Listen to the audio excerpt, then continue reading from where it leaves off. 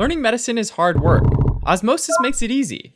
It takes your lectures and notes to create a personalized study plan with exclusive videos, practice questions, and flashcards, and so much more. Try it free today.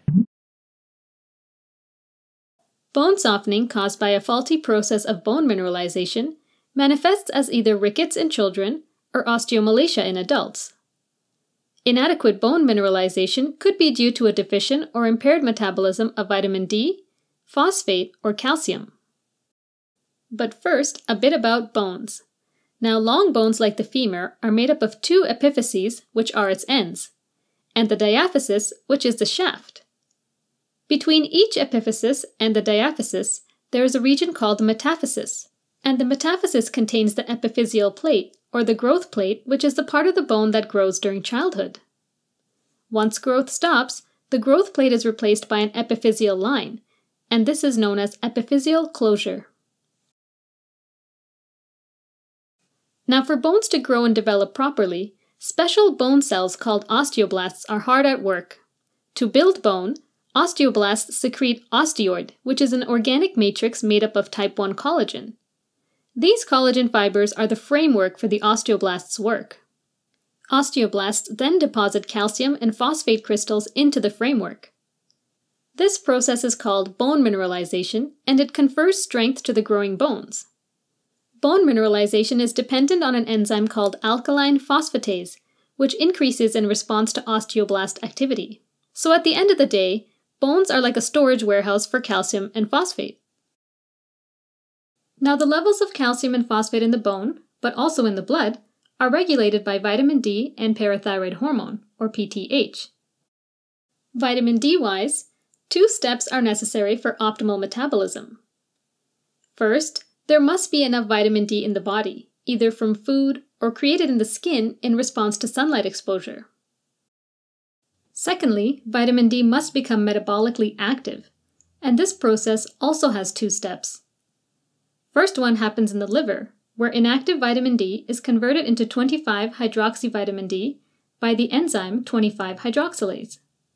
25-hydroxyvitamin D then travels to the kidneys, where the enzyme 1-alpha-hydroxylase converts it to 1,25-hydroxyvitamin D, or calcitriol, which is the active form of vitamin D.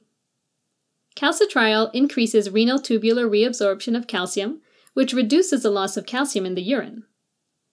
Calcitriol also increases the intestinal absorption of calcium and phosphate. Okay, now let's have a quick look at parathyroid hormone.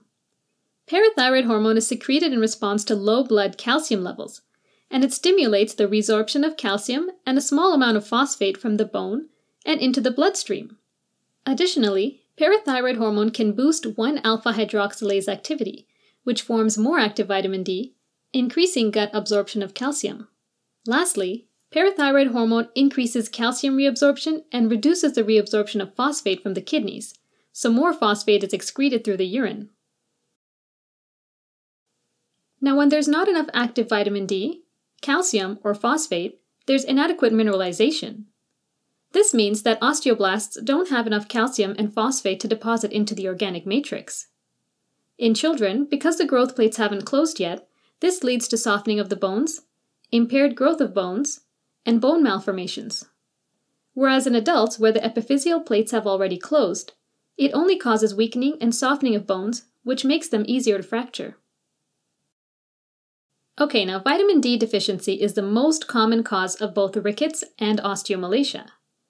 Causes of vitamin D deficiency include intestinal malabsorption, which can be seen with celiac disease or Crohn's disease, not enough UV light exposure, like in homebound elderly populations.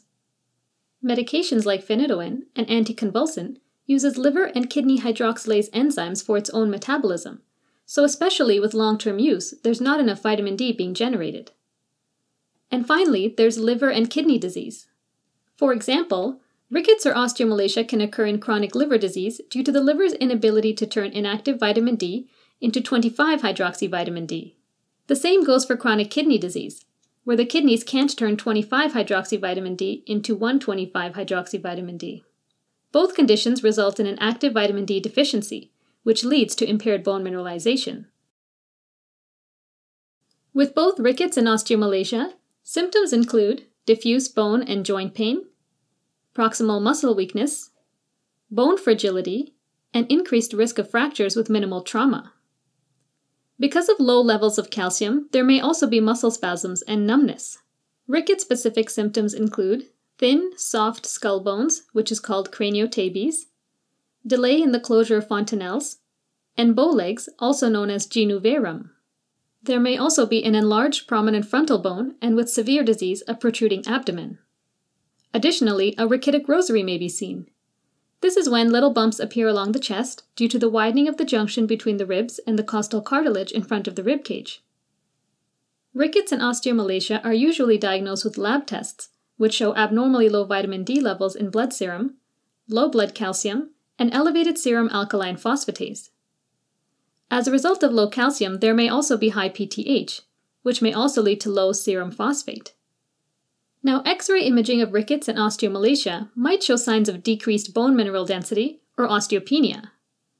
First, there's looser zones, which are bands of low bone density that form on the surface of the bone. And they look a bit like bone fractures, so they're also called pseudofractures. Looser zones frequently develop in the inferior and superior pubic rami of the pelvic bone. In rickets, an X-ray image of the wrist and long bone metaphyses might demonstrate metaphyseal cupping and flaring. With metaphyseal cupping, the edges of the metaphysis widen laterally, like flared jeans, and the metaphysis itself drops inwards towards the diaphysis, which makes it look a bit like a cup. Another X-ray finding in rickets is metaphyseal fraying. Instead of the metaphyseal surface appearing smooth, it appears fuzzy and irregular. Finally, another X-ray finding with rickets may be bowing of the legs.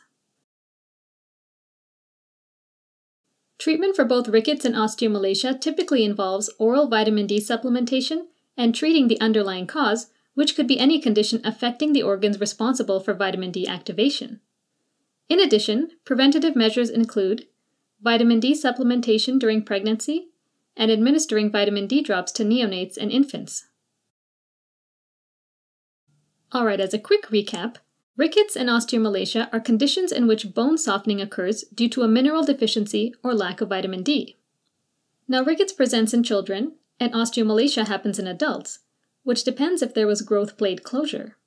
Some key symptoms of rickets are craniotabes and bow legs. For osteomalacia and rickets, the key symptoms are diffuse bone and joint pain, proximal muscle weakness, bone fragility, and increased risk of fractures with minimal trauma. There may also be looser zones on X-rays. The treatment typically involves oral vitamin D supplementation and treating the underlying cause. Thanks for watching. If you're interested in a deeper dive on this topic, take a look at osmosis.org, where we have flashcards, questions, and other awesome tools to help you learn medicine. Otherwise, you can always support us by donating on Patreon, subscribing to our channel, or following us on social media.